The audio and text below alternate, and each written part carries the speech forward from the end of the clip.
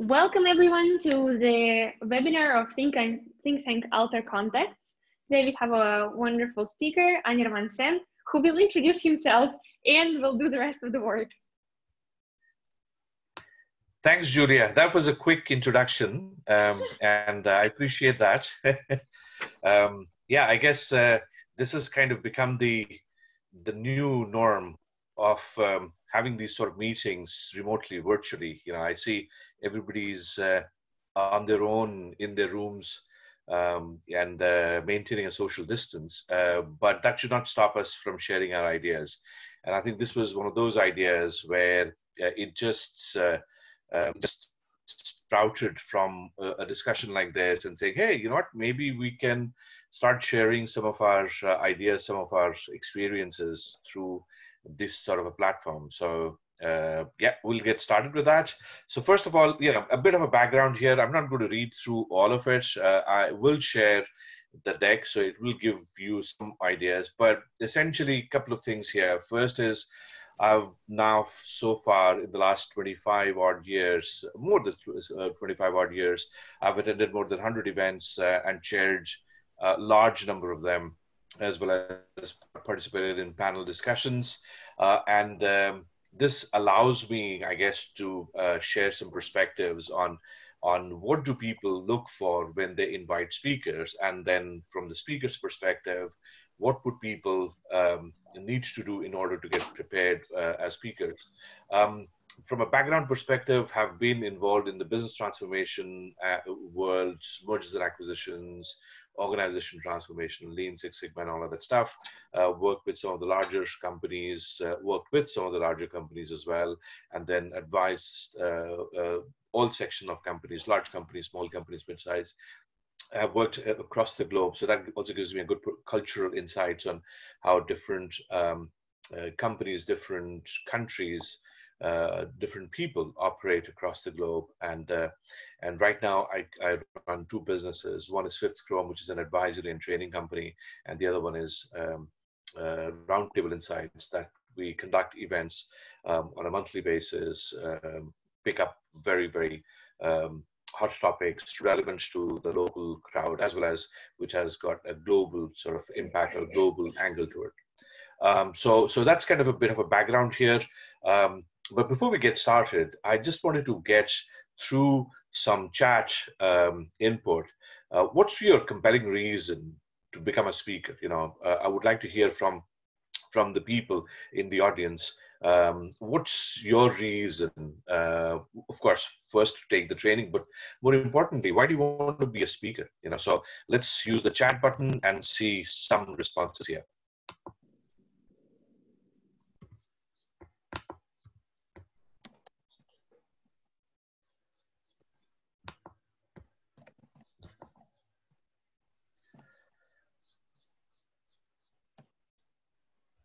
I managed to reschedule my meeting. Delighted to be here. Oh, sorry, this was from earlier. Yeah, I couldn't figure out that's the reason for to be a speaker. So yeah, type in your suggestions. Let's see. Establish our authority on the matter of CSR and SDGs. Is storyteller? Store mission is a speaker. So storyteller to the world. Share experiences would be reason. Okay. Inspire. Share what I've learned. Okay, anything else? Anybody else? Okay. I like to get people enthusiastic about what I find important. Topic in the world. I'm much better at bringing my messages across speaking than writing. I've been told I can inspire people, so I want to share my experience. Recognition, spread my message with more impact. Yep. Okay, anybody else? Good. Okay, cool. So I guess we've got quite a good number of reasons. Now let's look at what is the industry saying about these about the reasons. Okay, so I think some of you have already mentioned, which is recognition. But that's yes, that's one of the main reasons why people want to become a speaker, leave a legacy. And I think one of you kind of alluded to this point, be able to influence. There's also the personal satisfaction, elation. You get known, so you create a network, and then some people do it just as part of growing their business. And I think your messages are quite similar to the ones that are mentioned here. Excellent, good. So with that, let's get started. So the first one is going to be, let's get some perspectives, right? So first, I want to give a perspective of audience. What do audience look for when it comes to speaking at these events? You know, the speakers, when they look at speakers. And by the way, when I am sharing this, the thing that I want to mention is this is primarily driven from professional conferences, seminars, events, not necessarily including TED Talks or TED kind of events, but more general industry events specific to certain topics. So, and I clearly see a distinction between the two. In Ultra Contacts, we've had the privilege of hearing or listening to Dani a few weeks back. Her perspective was including the TEDx and the TED Talks kind of a thing. Mine is more to do with professional conferences, seminars, and events. Okay. So the first one, let's talk about, first thing that audience looks for is expertise. Okay. The person who's speaking must be an authority and be able to speak with certain confidence. Okay, so this would include industry expertise. One could talk about a certain methodology, and this could be methodologies like in the past Lean Six Sigma or Ford's 8 Steps, or of late it's been Agile and Scrum, or it could be any other methodology, design thinking that people may be using. The third one is it could also be functional in nature. So people may talk about HR, or they may talk about supply chain, or they may talk about certain other things. And then the other thing, of course, is geography. So this is, again, you know, people may talk about certain sort of trades or certain geographies, certain geolocations that people talk about. Let's see. There was some chats are going on, so I'm just looking at that. Okay. Yeah, so that kind of comprises or makes up the expertise of an individual. So when audience would look at a speaker, they kind of expect certain level of authority, certain level of expertise there.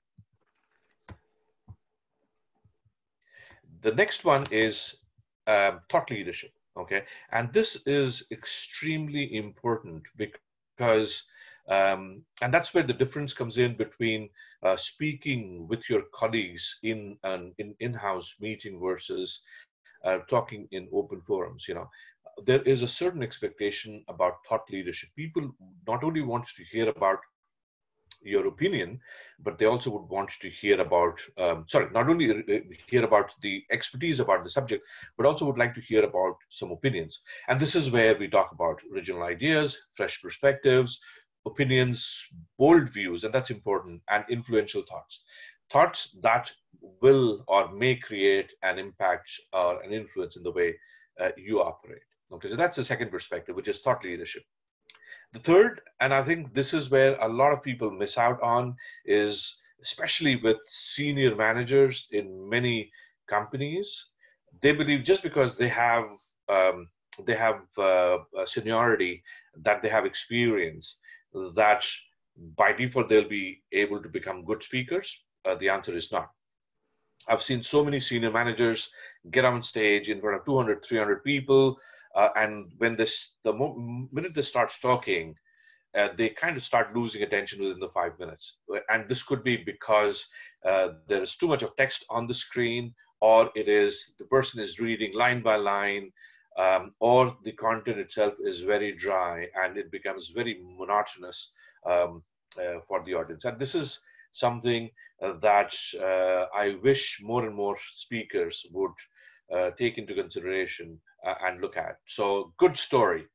It has to have a smooth flow. and then it should have aesthetics. It should be pleasing to see. If you're using dry text, then keep the sentences short. If you're using photographs, then make sure that the photographs are appealing and relevant. Along with that comes in great oration, and this is something that I find some people are good at. A large number of them, people kind of struggle on oration, how to tell your story in a compelling fashion on the stage in front of an audience. It needs art. It needs also modulation. Danny spoke about pauses, so people need to make sure that the oration is there. It is, in many cases, people should at least visually in their minds practice it out, if not in physical sense. Some people like to create scripts, other people like to sort of speak as they go along through kind of a discovery, a pantser kind of a method. Witty, I say this is where I guess the difference between good speakers and great speakers. I have not seen great speakers who are not witty or have not used a certain element of fun or wit in their own speech, whether it's a serious speech or otherwise. They always use some form of wit in there. Now, obviously, we have to keep in mind that what kind of environment are you talking about?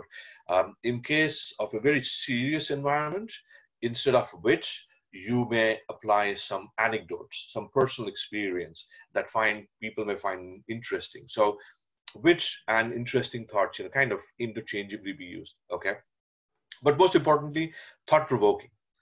You need to make sure that people who have attended your session are able to take back certain things with them. There should be certain elements that make them question the conventional way of thinking, that make them question about the function or the speech that they talked about. So that's the kind of thing that one needs to keep in mind when it comes to what content. Good content needs a lot of these elements put together. Okay. And then the last but not least is concept adoption. Your concept, your method, your ideas that you talk about must have some sort of a proof. Okay, it could be an accepted method. There should be some success stories, and most importantly, if you have a business endorsement, i.e., some corporate or some companies, businesses have started using it, that adds a lot of mileage to what you're saying. Now, having said this, I mean, there is always a first or a starting point for a new idea. So those things are always there.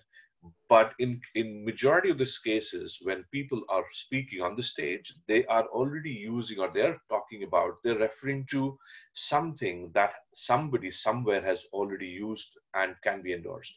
So that's important. So this collectively kind of makes what the audience is looking for. Okay. Now, before I move forward, I'm just going to pause here and see if there are any questions or reflections here.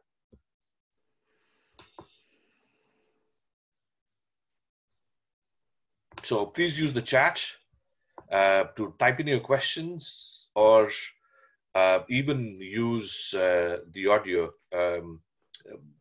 Julia, can people use audio to say or ask questions? Yeah, absolutely. And I was just thinking that it takes me quite a long time to type, yes, and it seems to be a bit dragging for me. I do have a question, actually. You mentioned the expertise and the industry experience and things like that. And what I notice often is that unless I have a brand name of some really big company, the event organizers are not so keen on, on inviting the speaker. Sure. Can I hold off to your question for another couple of slides? Absolutely. Yeah. Okay. I do have a question though. Yeah. Because of course, method, success stories, and business endorsement, where is the limit between using it as a legitimation of what you're saying and what you're doing, and or becoming an advertisement? Yeah. I think that's a great question, Massimo. So the thing is, and maybe it kind of also is something that I'll be talking about in the next couple of slides. So yeah, so let me do that. Which is when we talk about the limits and the as well as to Julia's question. The next couple of slides would talk about certain things that may partly or fully answer your questions, and then I'll take that question again. Okay. Anybody else apart from those two questions? Okay. So in that case, I will now move on and go to the next. So in the last section, we spoke about the audience perspective. Okay. Now let me talk about the event producer's perspective, because somebody who's organized this conference, this event, also needs to look at the revenue generation perspective along with the great content. And the reality is that in order to have a successful event, you also need to have sponsorship. Okay. And this is where, to reflect on Massimo's question, this is where sometimes the quality of speakers do get compromised. And part of the reason is because as a sponsor, people or the companies feel, so yes, as a sponsor, you can show your where, or you can show your expertise or your case studies or whatever to the audience, but there is a sense of entitlement that gets to the sponsors. They often compromise on the quality of speech to be given compared to the sales part of things. And that kind of creates an imbalance of when it comes to the real quality of good speech. So which is why if you are a sponsor, as we say, if you're a sponsor, you could pretty much get away with anything. But the thing is, if you want to be invited as a speaker again without a sponsor backing you up, you're likely not to be invited. Okay, and that's the key difference I want to highlight here, which is from an events perspective, events do need sponsors. They do need the revenue coming in, and in a lot of cases, it's through sponsorship, and therefore they will have to put in placeholders. They will have to promote certain speakers because they are sponsors. From this event, from this particular session, we are talking about how to be invited as a speaker and at least have certain quality about it. So that's on the sponsorship bit. Now let's do some reality check. Okay, how to get invited as a professional speaker? The reality is that unless you have a big endorsement, i.e. a company backing you up, like, for example, Massimo, you worked with AkzoNobel, I worked with General Electric, and there may be others who have worked with other big companies. We would, at one point in time, we would get invited because of our brand name that we were carrying, that we were part of big companies. And we could be, we would get invited without necessarily the content finesse, if I may say. But what I observed was during my GE days, when I would get invited as a speaker, I also saw there were certain other people who also got invited as a speaker from GE. But over a period of time, they started being invited less and less because they were not as impactful. And I got, I guess, more invitations to the speakers. So anyways, coming back to the reality check, you must be one of these. Represent a marquee company, a big company, because the brand names of these big companies, when you see on an event brochure, it sells. And that's a reality, okay? Or you are a recognized expert, and some of us who are here today can get invited because the industry knows us as a recognized expert in our fields of expertise, or you're a thought leader, and thought leader would be essentially you have opinion about certain things. You are seen as somebody who creates influencing ideas, and there are things that you can share with broader teams, you can share your thought provocations with other people, etc. So you have to be a thought leader, or you're a good orator. I have seen some people who get invited because they're absolutely brilliant on the stage. They don't even need slides. They can just get onto the stage and mesmerize the crowd because they're absolutely brilliant orators. They use voice modulation, they use theatrical on stage to make it absolutely mesmerizing, absolutely attractive. Or on the other side, you pay for your speaking slot, okay? And this is where you can be invited as a speaker. If you pay a few grand, you get invited as a speaker, And many of us, including I, in my initial days, I did pay for getting invitations as a speaker, just to get the ball rolling, okay? So this is, in general, the reality of the world, which is why if you want to be invited as a speaker, you have to be one of these 5 in most of the cases, okay? Unless you're related to the cousin of the organizer or whatever, there may be certain things, but in general, these are the 5 pieces or 5 types based on which you can be invited to an event, okay? Another pause here. I'm going to ask Julia as well as Massimo. Does it answer your question partly? Well, it makes a lot of sense. It's very interesting to see. I think it does provide an alternative to being a representative of a brand. But then I have a follow-up questions. For example, how do you become recognized as a thought leader? Do you write a book, or but I'm sure it's something like that will follow, so I'll let you do. Sure. And that's the next part of the session. I'm just setting the stage here, and now we will move to the next stage. Yeah. Excellent.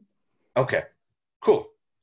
So unfortunately, there are no shortcuts, as I'd said in the previous page. You have to be one of those 5 if you want to be invited as a speaker. Now, if somebody has money, they obviously can pay their way through, but otherwise, how do you develop yourself to be a thought leader or to be a recognized industry expert? And now I'm going to take you through a 5-stage, simple to understand 5 stages on how, or following which you can become a recognized speaker. You can get invited repeatedly as being a recognized speaker, okay?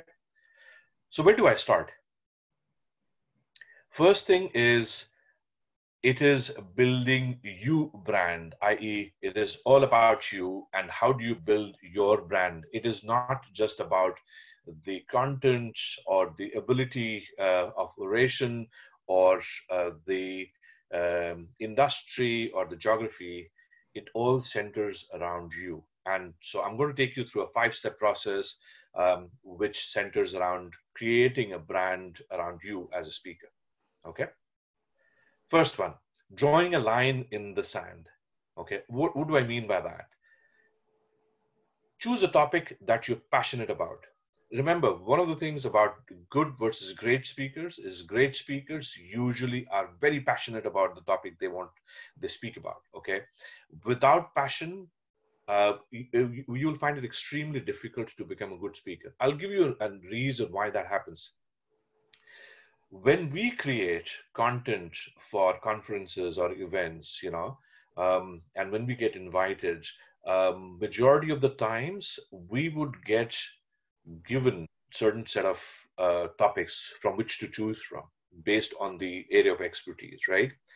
Not all the time can we reuse the material that we've created in the past, both from the relevance as well as from freshness, okay? So many times we end up creating, or most of the times we end up creating a fresh new deck that we want to present, or a story that we want to present. When you take that, there is what we call marathon of the middle. It's a term that is taken from people who write books, but it's also as valid for people who make presentations or who are essentially going to talk about a topic. Okay. how do you make it interesting when you are giving your speech? How do you make it relevant to people? How do you make it engaging for people who are listening to you? Okay. And that's where, if you don't feel passionate about a topic, you will find it difficult to make it engaging, right? So that's why you need to choose a topic, a theme that you're absolutely passionate about. Okay. The second thing is also identify micro specific areas of comfort. you know let's say, for example, if you go to take SDG, the Sustainable Development Goals of UN, right? There are 17 themes or topics. Now, even let's take gender inequality, right? What in gender inequality is your specific areas of comfort? Is it sort of early childhood girls education, or is it gender diversity at workplace? Something that you feel comfortable with. Okay. So that's where you need to think about what is the micro specific area that you feel comfortable. Okay. Third one is ideate continuously bold and confident views. Remember, you need to make sure that you are engaging your audience. A couple of slides back, I mentioned about thought provocation, right? You need to make sure that you're presenting bold and confident views, which are provoking thoughts, and conjuring ideation amongst the audience. Okay, and the last part is crystallize your unfair advantage. Why should people listen to you? What do you bring to the stage that others don't? And this could be, again, through industry content, industry expertise, or engaging content, thought leadership, good oration, whatever it is. Make sure that when you're drawing the line in the sand, which is the first step, is try and figure out what's your unfair advantage. Okay, and these are some of the things I wish somebody had told me when I started my initial sort of speaker's journey. Okay, that you need to start casting these things in stone before you get started, and this will give you a good foundation of how to be a good speaker. Second is choose your channel for brand building. And when I say choose your channel, meaning when you're going to promote yourself as a brand, as a speaker, you need to make sure that you have a multi or an omni-channel approach, right? So which means that what are the platforms where people will see you? Now, 20 years back, 25 years back, a lot of it happened to be word of mouth, and the company, the marquee company that you work for. Okay, things have now changed. Now we have new generation of celebrities or new generation of thought leaders that have not come from big company backgrounds, nor do they, come from, let's say, very formal experience. In fact, many of them are like millennials or their late 20s, early 30s, and yet they are thought leaders, or considered thought leaders in their own spheres. So the different channels where you're going to build your brands, so LinkedIn, Twitter, whatever is there. How are you going to build your brand? And that's where people want to hear about your expertise. So we'll talk about white papers, articles. People talk about writing books. Also, these days, we have vlogs, which are video logs, and podcasts that one needs to create. In parallel, we also talk about self-promoted webinars. Okay, so on one side, while you're preparing yourself to be a professional speaker, but you also need practice grounds, right? And webinars like these, and I'm not saying this particular one, but I'm saying in a similar format, could be a great way to start sharing your ideas. Okay, so getting a webinar subscription and inviting your friends and family as a tryout, saying, hey, you know what, I've got this great idea. Why don't you guys come in and join my webinar? I want to just practice my speech, or practice my topic that I would be presenting. And that way you can actually figure out ways where you're falling short on one side, but on the other side, it's also will help you in being able to give a good speech. So start with self-promoted webinars, have your friends and family and your colleagues join in some of these conferences. And the last part is sometimes you'll have to pay, and obviously you try to negotiate with the people involved, but the lighter you are on the other side, i.e. The white papers, the vlogs, and the LinkedIn and the Twitters, the higher fees or the higher chances of paying a fee is there. But if you're more famous, if you are more known, if you've been writing stuff, if you've got tons of articles on LinkedIn or other blogs, you have to probably pay less as fees, or have a chance of getting a free entry or a wildcard entry. So, but what is important is, in today's world, you will have to use multiple channels and start promoting you as a brand. Okay, so that's the second stage. The third stage is essentially going to be on creating your own material. Okay, and this could be in terms of whether it's industry news, whether it can in terms of your own PowerPoint decks or white papers, etc. Now, how do you start getting ideas on what to write on or what to talk about? Okay, and this is on the left hand side of the page. You will see we talk about industry news. We talk about, if you look at different events, you can download those event brochures, and this will give you a very good idea of what topics are people talking about. Okay, you can look at social media chats, LinkedIn groups, Twitter, even Facebook in many cases would talk about those. Another good source is market research, whether it's the World Economic Forum or some of the consulting companies share out their market research. So that's, again, very good source of what to write on. And then last but not least is the expert interviews. And this is where these days you have blogs, video logs, you can subscribe to multiple channels, identify certain thought leaders. What is important here is identify those thought leaders that resemble somebody that you want to become, okay? And this is, again, got to do with reflecting upon what kind of person you are. So for example, if you see, there are different kinds of, let's say, speakers that we see on a day-to-day basis. On one side, you have somebody like Donald Trump, who's the president of the United States. Then you have somebody like Bill Gates, who's a social entrepreneur. But you also have people who are running smaller businesses, or people who are creating video logs on a regular basis. That could be food channels or entertainment channels, or even work-wise.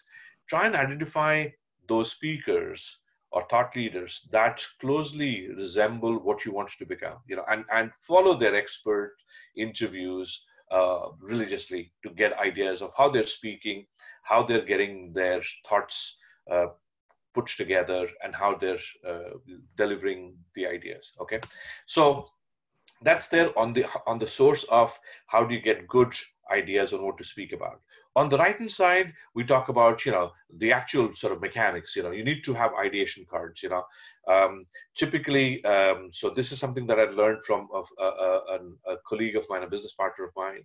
He said, why don't you create an ideation list that talks about 100 challenges in an industry? 100 challenges, it's not 10, it's not 5, it's 100, and that point in time when I did that for the first time, it was kind of refreshing on one side, but it was tedious, of course, 100 challenges, but it was refreshing. And part of the reason why it was refreshing is because after your first 10 or 15, you start running out of ideas, and that's when your brain starts opening up and say, what else, so ideation cards, those listings are extremely helpful. Okay, then once you're done with that, once you've got the list of topics that you may want to talk about, you start looking at the micro-specific areas at the subtopic level.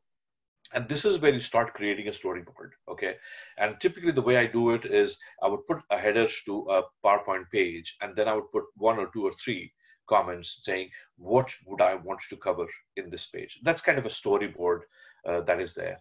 In order to test your ideas, you start publishing and writing blogs and posts, because this is where you want to start testing your speech ideas with others. Okay, I'm going to pause here again and see if there are any questions before I do the final 2 stages.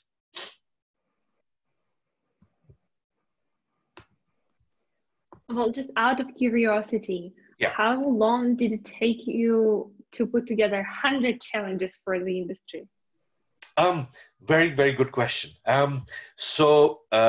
Normally you would be able to get, on the first day when you're writing it, you'll be able to get between 20 and 30 challenges quickly, okay? The first, let's say 50, 60 would come in about 3, 4 days.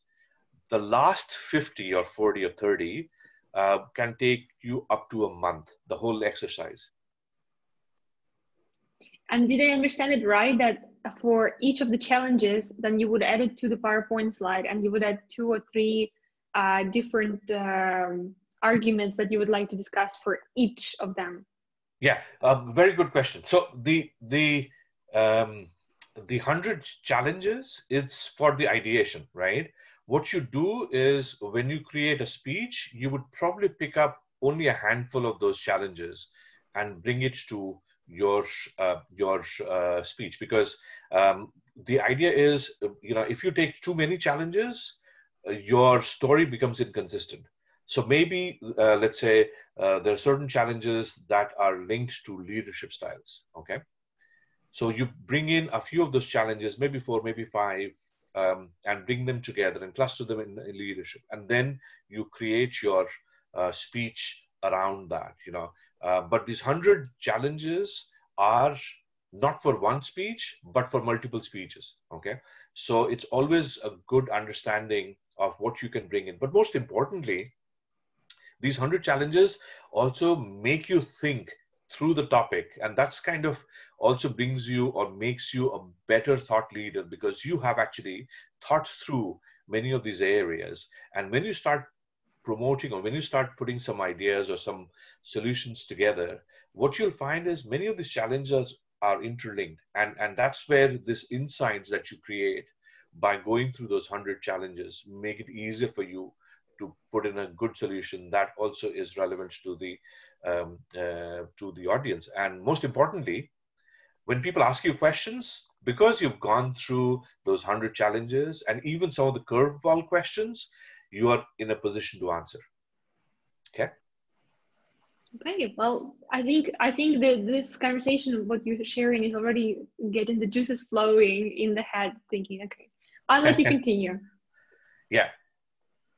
Yeah, so it's, as Massimo wrote, almost a mind map. The answer is yes. The 100 challenges, and I've also been using a mind map.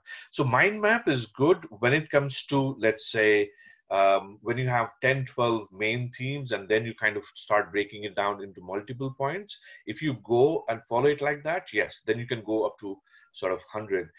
But sometimes people just want to randomly bring in and start putting the challenges together. So, but there are similarities and overlap between a mind map and 100 challenges, 101 challenges. Yeah. Anybody else, if any reflection or any other thing that you would like to share? Do. Hi. Yes.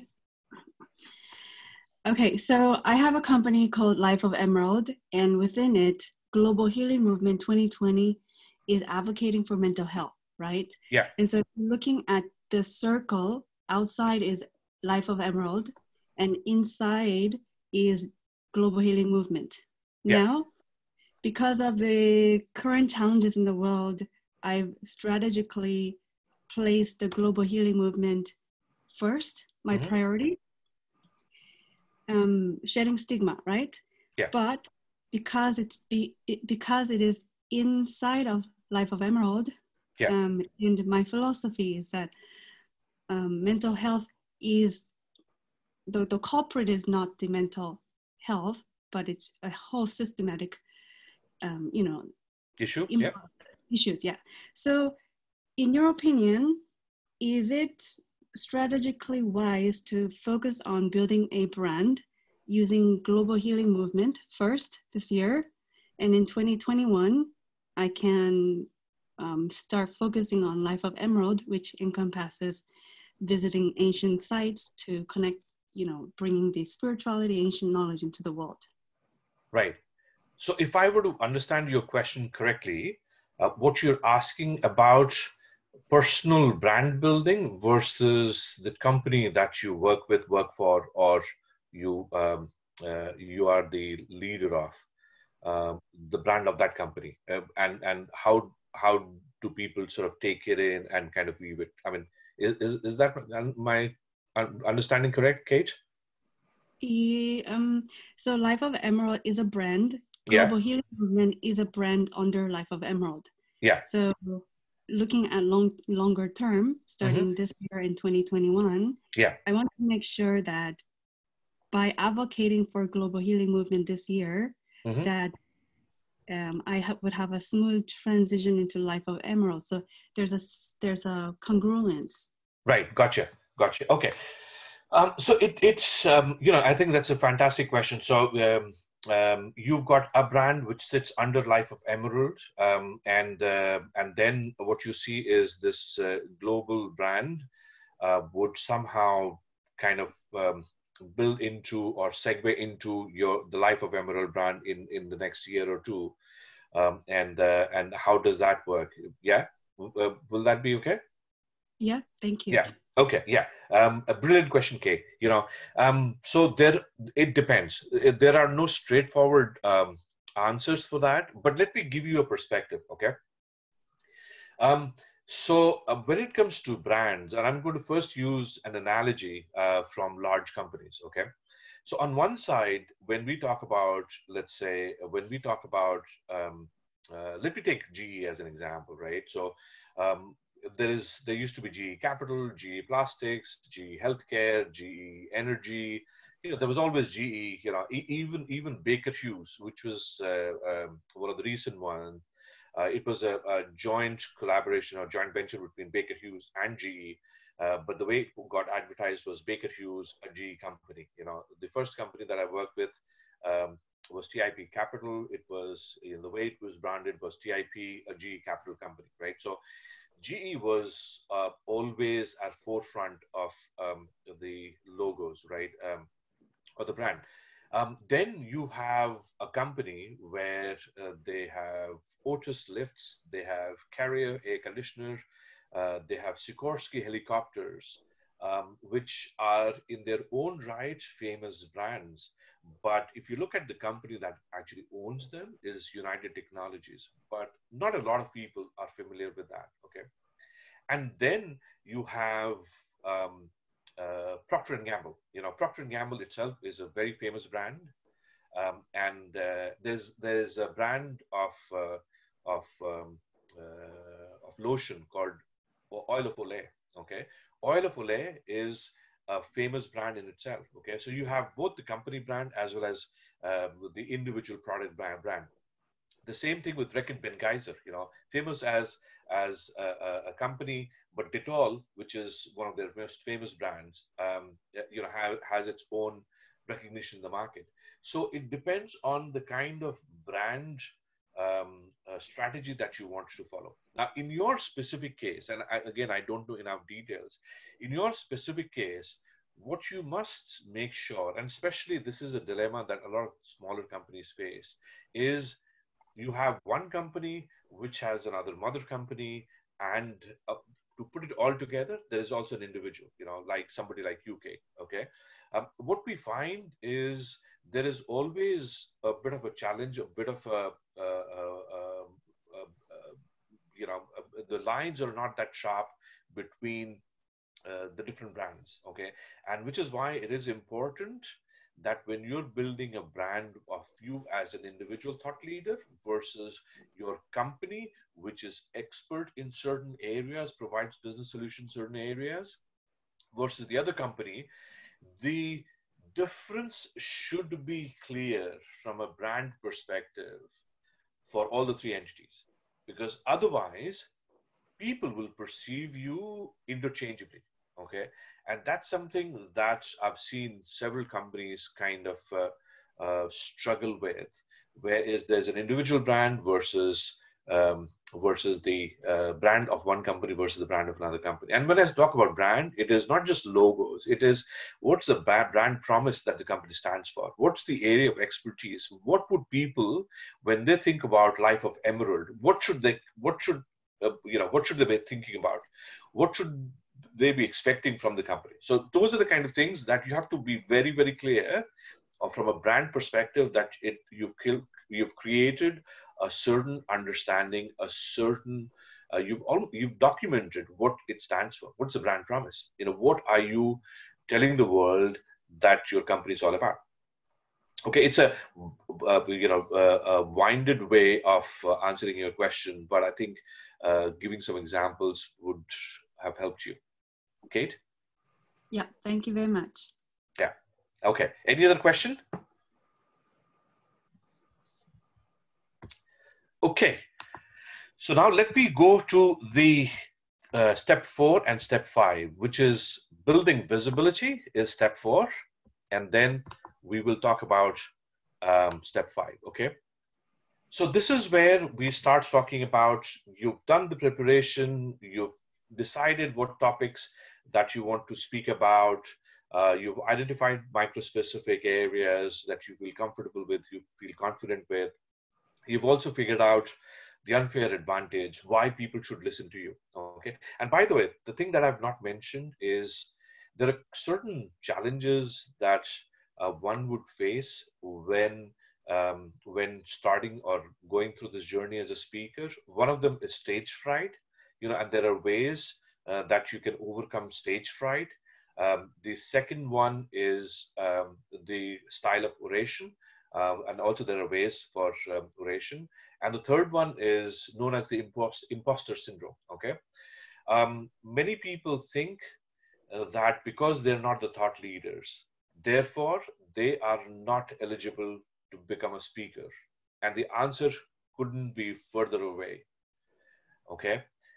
The thing is, the moment you know something about something, you become eligible as a speaker. And one of the best examples is, if you look at schools, right, you'll always find there are certain people in grade 4 who would know more than the grade 3 people. So grade 4 student will be able to talk about something that the grade 3 person does not know, right? And use that, use your opinion, use your let's say understanding, and portray your opinion, portray your thoughts to the world. So don't be afraid of being seen as an imposter. Just make sure that you've studied your subject well. You don't have to be at the top of the thought leadership, but you need to have a good understanding of the expertise that is required. So keep that in mind. These are probably topics for another webinar some other day. But I thought, when I was on this page, I thought I'll share them with you. Okay. So anyways, building your visibility. Publish posts consistently. Okay.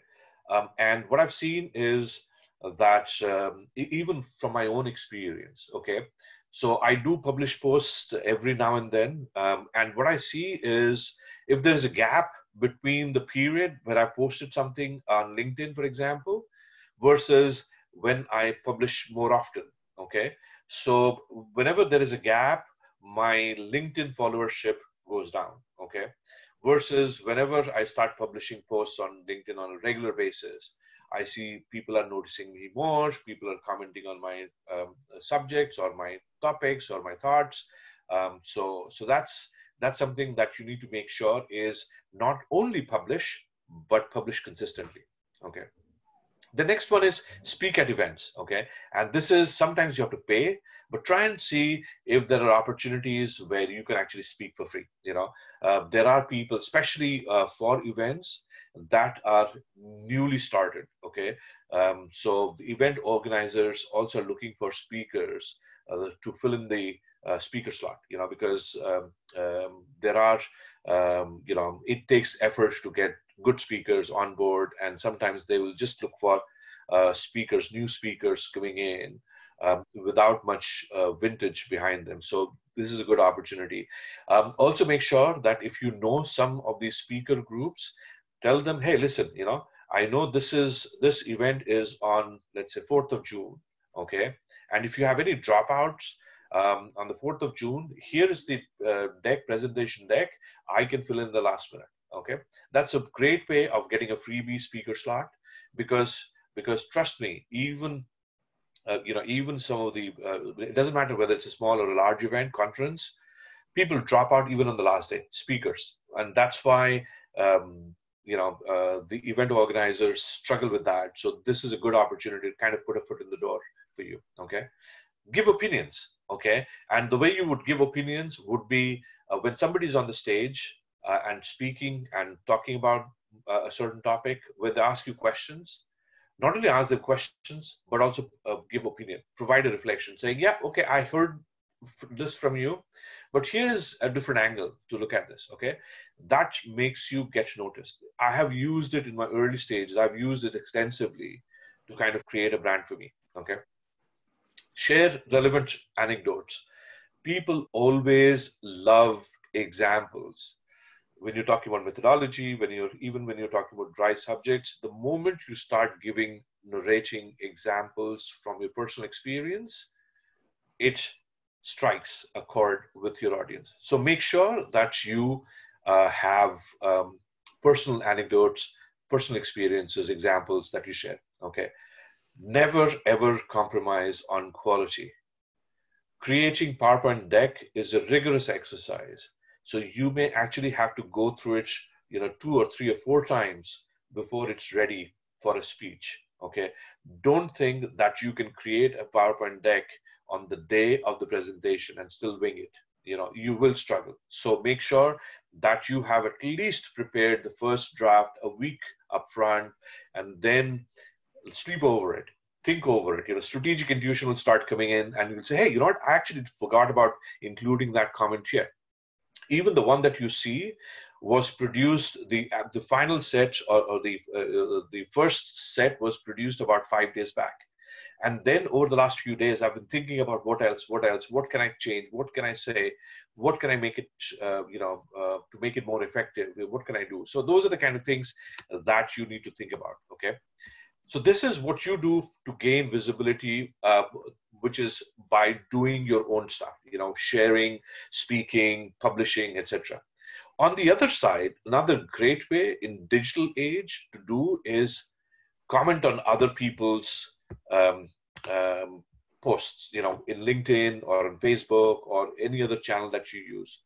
Share and reshare, tweets, but make sure that you've always added your own opinion. Okay, I've seen so many times people just blindly share without putting any comments of their own.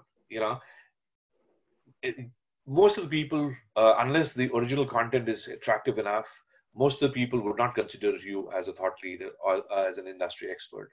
They'll see you as somebody who liked an article and just sharing it. Okay, but the moment you start putting in your own views, your own opinion, it creates a much better impression in the market and creates a better visibility. Okay, and then this is again at the conferences or at coffee machines or whatever. Share views about a topic that you may have heard at a conference. Okay, so kind of how do you increase your visibility? Kind of how do you increase the fact that people should start perceiving you as a thought leader or as an industry expert? But make sure that you're not seen as somebody who's trying to desperately sell their wares. Okay, and this is where back to Massimo's question, which was around sponsors and their content. People don't like to be these days, don't like to be sold to. They would want to hear ideas, they want to hear opinions, they want to hear thought provocation elements, points, but they don't want to be sold to in most of the cases, unless they explicitly ask you. So when you are pitching yourself, when you're talking about your ideas, make sure that you get good visibility, but don't desperately try to sell yourself. Okay. And then we get into, so now once you've started doing this, and this is an exercise that's probably going to take you a couple of years,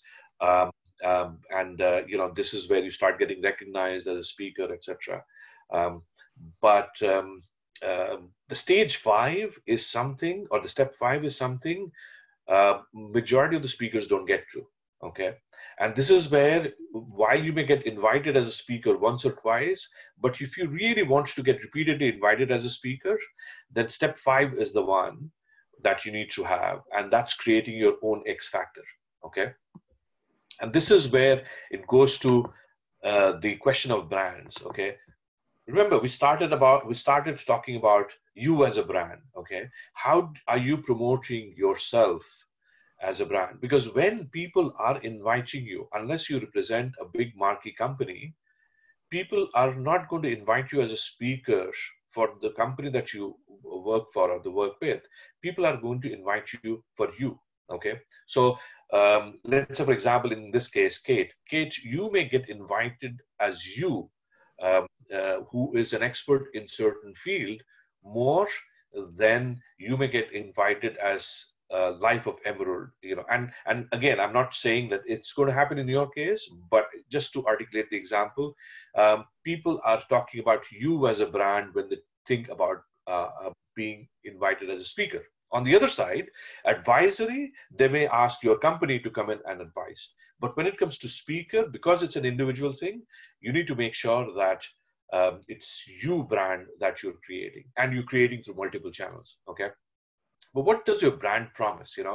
If I were to invite, let's say, Sandra or say Pascal to an event, what would I expect them as a speaker? And when it comes to the creating X factor, you've already been seen as somebody who is a good orator, who is a good speaker, right? But here, when they invite you, what do they see as the brand promise? Okay, in my case, I get invited as somebody who has a good understanding of certain areas, or certain areas of knowledge, or certain functions that I can speak about. I can give lateral perspectives. That's another element of my brand. But more importantly, they see me as an engaging person, that I'm able to engage with the audience, connect with the audience, and able to have a good conversation. So that's kind of my brand promise. And I'm not saying I have all the X factor required, but this is the kind of brand promise which is there. And that kind of goes into what do you want to be known as? Okay, so interchangeably they can be used. The next point is, you need to create an image style. Okay, do you want to be seen as somebody like Steve Jobs with a purple neck sweater and jeans, or do you want to be seen as somebody who's more formal, wearing business suits?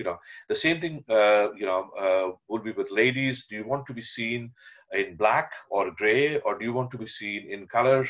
Do you want to be seen as somebody who's flamboyant on the stage, or do you want to be seen as somebody who's conservative? So your image style, the hairstyle, the facial hair, the kind of dress that you wear, the shoes, even in some cases, it's the color of your tie or the shirt. All of those things build up your image. This is extremely important when it comes to creating an X factor. As a speaker, you can get away, but the moment you want to get repeatedly invited as a speaker, you need to work on an image style.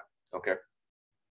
The other thing is, you should have developed the ability to speak without slides. Okay, and this goes to the TED and the TEDx talks. Many of them, you don't have any slides. You have the person standing on the stage, just talking through their own story. Okay, and that's the level of confidence, or that's the level of expertise that you need to have when you have developed an X factor. Okay, and last but not least, have the ability to hold the audience captive for the duration of your speech. Even though there may be some points where audience may get less interested versus some other points, but you're still able to hold an audience captive for this period of time. Okay. So, summary, and since I've just looking at the watch, we've kind of reached the end of my time slot. Before I kind of summarize, any questions or thoughts or reflection at this stage?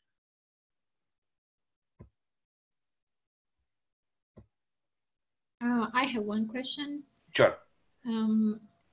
I don't know if it's relatable for you, but what if those opinions we write or we share, our unique ideas or our unique thing, thought, and we find that people share it without referring us? How do we react on that? Okay. Great question, Michael. And in fact, this is a question that I'll have to answer from my experience. Okay. And I'm not saying I have all the answers or the right answer, but I'm just giving you my perspective on that one. Okay. There are two kinds of people on this planet. Okay. First are the kind of people who believe that I have got finite wealth and finite wisdom. All right. And therefore, if somebody else is using my idea or using, let's say, my thoughts or using my opinions and does not give credit to me, then my wealth diminishes. Okay. So that's one thinking. The other side, or the other set of people, are the people who believe that this wealth of ideas is infinite, or it continuously keeps refilling. Okay. And this is where what people feel is that if I share, yes, there will be rotten people or there will be rotten apples, right? Where some of them will not give me credit for the ideas that I've shared. Okay. But let's say out of 10 people, if there are 2 or 3 who do not give me credit, but at least there are other 7 or 8 who are giving me credit. And therefore, by sharing, I will be able to get better visibility. Okay. So literally there are 2 sets of people, and I'm not saying one are better than the others. I'm just saying there are 2 perspectives. Okay. What I've seen in general is, if you are a good thought leader, if you are an industry expert, what people cannot take away from you is your own expertise and your own experience. And it has a way of coming out, So even though somebody else may have stolen an idea from you and have gone and have not given credit to you, but somewhere or the other, your expertise and your experience is going to come out in some shape or form someday. So that would be my reflection on that question. But great question, Michael.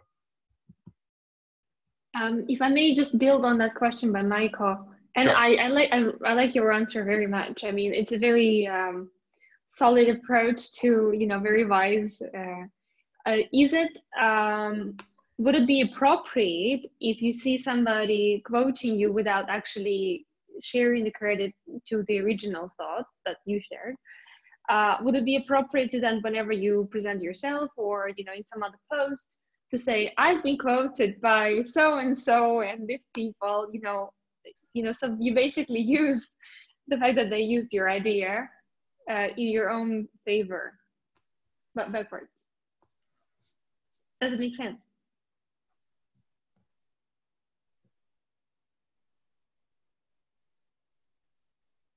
Cool. Okay. So I guess Michael may be on mute.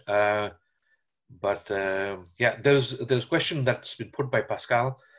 So how does Twitter fit in with all of this, right? Great question. As I said, if you remember, we talked about multi-channel versus omni-channel. Okay.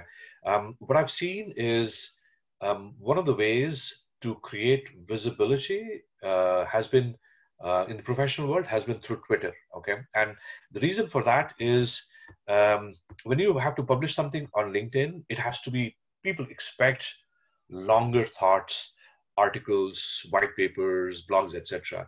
On Twitter, you can literally at the spur of the moment say, hey, you know what, it's a beautiful day, and I think of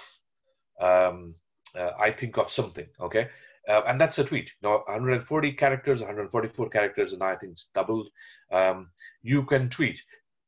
What I would suggest is, Twitter is an accompaniment along with your other channels like LinkedIn or white papers. Okay, Twitter is a place where you can do a lot more, let's say, postings compared to some of the other channels. Okay, So it's great for visibility. It's also great for sharing short, snappy ideas. Um, but if that's the only channel that you have, it may be a struggle there. Okay. So, but I would definitely say if you are a professional person, professional individual, you must have a Twitter handle. You know, that would be absolutely like you must have a LinkedIn post or a LinkedIn platform. You also must have a Twitter. That's when people will recognize you as a thought leader. You can be an industry expert and not have a Twitter handle. That's fine. But as a thought leader, people do expect you to be on Twitter.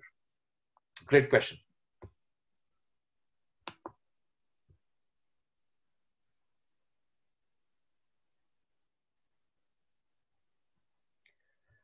Yes, Yost.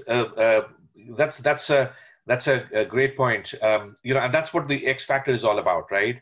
Which is ability to talk without slides and ability to keep the attention of of the audience, to keep them captive, mesmerized with what you have to say, is definitely key. That makes that differentiate between great speakers and good speakers. Okay, so with that, I'm just going to quickly summarize what I shared today. First, discover your compelling reason first. Why do you want to become a speaker? This is a journey that will need effort, time, dedication, as well as research and analytics. So therefore, you have to figure out why do you want to be a speaker, and then why do you want to be why do you want to speak on a certain topic? Why do you feel so passionate about those things? Okay. Um, and the second thing is understand events perspective, right? When industry events, conferences, seminars, those things happen, it's not just for sharing ideas, but there are sets of people who are running it as a business. So they need to make money somewhere. And therefore, if you're not known as a speaker, you will likely have to buy your way in as a speaker at the initial stages. And once you get your name floating around, it becomes a lot easier to get invited as a speaker. To be invited as a paid speaker is a different ball game. And what I've seen is about 10 to 20% of the people in stage 4 get paid for those events. And when I say 10 to 20%, meaning I'm not talking about the travel and the expenses, I'm talking about paid for the speech. Whereas 70 to 80%, and the number can go up, is when you have an X factor, that's when you start getting paid serious amounts of money. Okay, so understand events perspective and see what stage you're in. At the initial stages, you have to buy, but at later stages, you may start getting invited for free. And then when you become a superstar, you get invited and get paid for it. There are no shortcuts. This is a journey that requires a lot of effort, a lot of time dedication, and practice. So that's how you need to think about this endeavor. And then I talked about the 5-step process: drawing a line in the sand, identify the topic that you feel passionate about, micro-specific areas, your unfair advantages. Then start building your brand. This is your brand, the you in you, who's going to be promoted as a speaker. Create your material. And this could be PowerPoint decks. This could be white papers, blogs, whatever.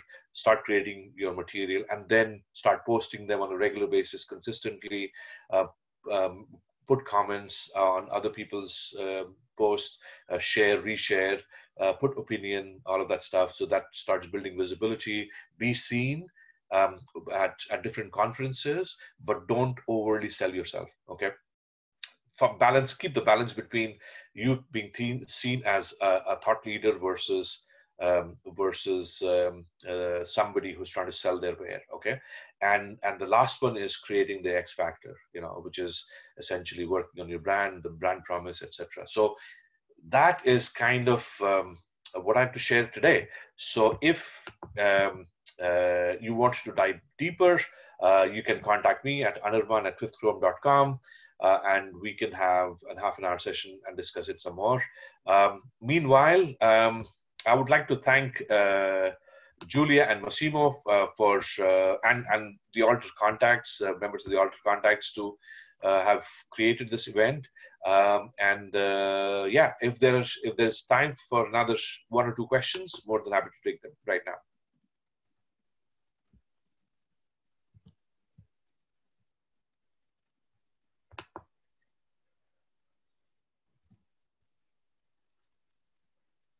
Any questions?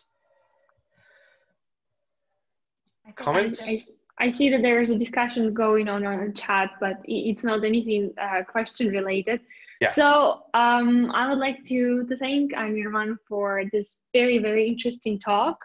I mean, that was a very good example of what you're preaching. And I think in every slide, in every part of the talk, we've learned a lot. I mean, I've been taking notes the whole time. So hopefully that will really help all of us to move ahead in what we aspire to do. And yeah, thank you all very much for joining us today. So thank you, and wishing you guys all the best. Thank you very much.